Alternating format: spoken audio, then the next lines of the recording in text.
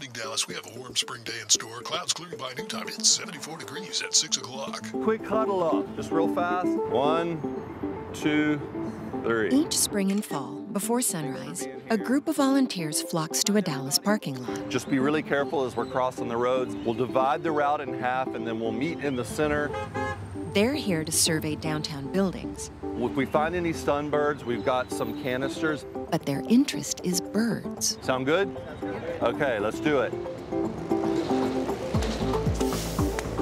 It'll be just a lot of walking for a while. It's not. These volunteers are gathering valuable data about the impacts of city lights and buildings on migrating birds.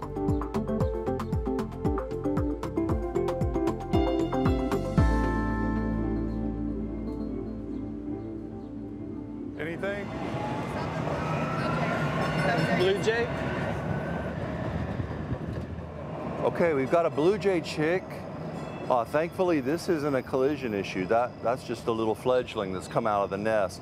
And I saw its mom right back here, so we'll let it be, and she'll keep feeding it there on the ground. We're headed out on a bird collision survey through downtown Dallas, looking to see if we find any birds that have hit buildings that have been drawn down by artificial light. We're going to document those birds and put them into a database for science.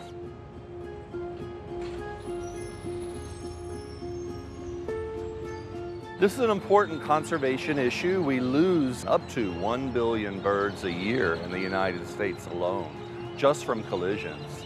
So we have to take action on it. Many bird species are in dramatic decline because of loss of habitat and other issues.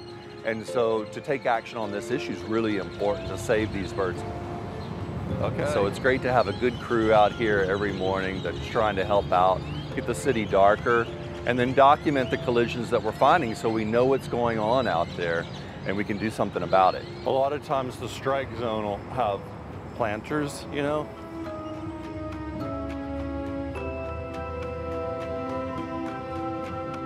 It's difficult to find a bird in something like this, but if they're brightly colored, you know, sometimes we can see them.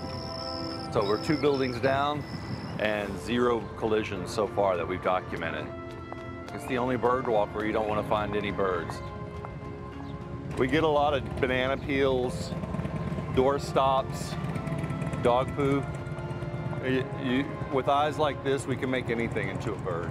The other day, my youngest son looks down, there was a hummingbird laying at the bottom of the fence. He said, "What about this one?" Sometimes kids have the best eyes.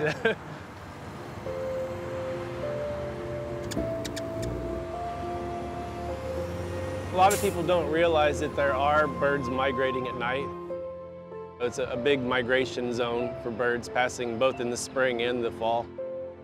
If you think about before all these lights, you have birds probably navigating by the constellations and the moon. Birds at night just can't help themselves but come down into the city, and then they get confused by all the glass. They see these trees reflected in the buildings, especially mirrored glass, and fly into the glass thinking that they're landing in a tree. And unfortunately, they're doing it 35 miles an hour, so it's not a gentle strike usually. Yeah, what do you think? So it looks like we have a Nashville warbler. We have the yellow on the breast, and then its size gives it away. That's a warbler. And then we have an olive green on the back wings and on its back. And so Alfonso and I are going to bag it. At least we're finding and documenting the collision, and we're going to be able to use that data to help make additional change in the city and prevent collisions. On to look for more. It may seem like it's just one bird, but it all adds up. So this is a brown thrasher, one of the larger birds that we find aside from the waterfowl. This one's been here a little bit longer.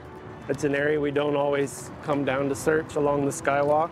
If you think about the loss of one bird, you've lost that bird, and then every bird it would have produced that year and the following year and its offspring. There's another. Older bird, but it looks like maybe a blue grosbeak. Yeah. Blue grosbeak. Some of the songbirds might have 5 nests here and 6 young in each nest, and that adds up to like 340 some birds just from the loss of that one bird. It's pretty sad in the moment. You just kind of have to tell yourself that You're doing this to collect data and, you know, get these buildings to turn off their lights at night and prevent more collisions from happening. Anything in the 10 building study, the data goes to Cornell, but all of the birds go to A&M. So they're all getting used instead of discarded. Okay. So once those legs are out and you have it peeled down just a little bit, you can go ahead and do that. We're in the Biodiversity Research and Teaching collection. We have collections of birds, mammals, reptiles and amphibians, and fishes. We've got approaching 1.2 million specimens collectively. Specifically to birds, we're about to hit 30,000 specimens. I would say that the bulk of our material comes in from salvage programs. When specimens arrive here from the Lights Out program, they're frozen with their data, and we put them into baskets according to where they came from and kind of prioritize processing them into specimens for our collection.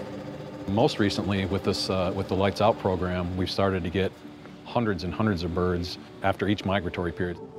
So a couple hundred in the fall and a couple hundred in the spring.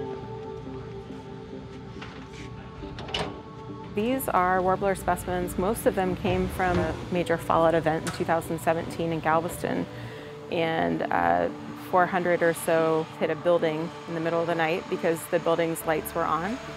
That kind of started our awareness program in Texas. It made national news. From there, kind of our volunteer efforts across the state started with awareness of lights off at night, you know, when migration is happening specifically. These are our 12 most common window strike species that we get from Lights Out, and it spans more than just the songbirds.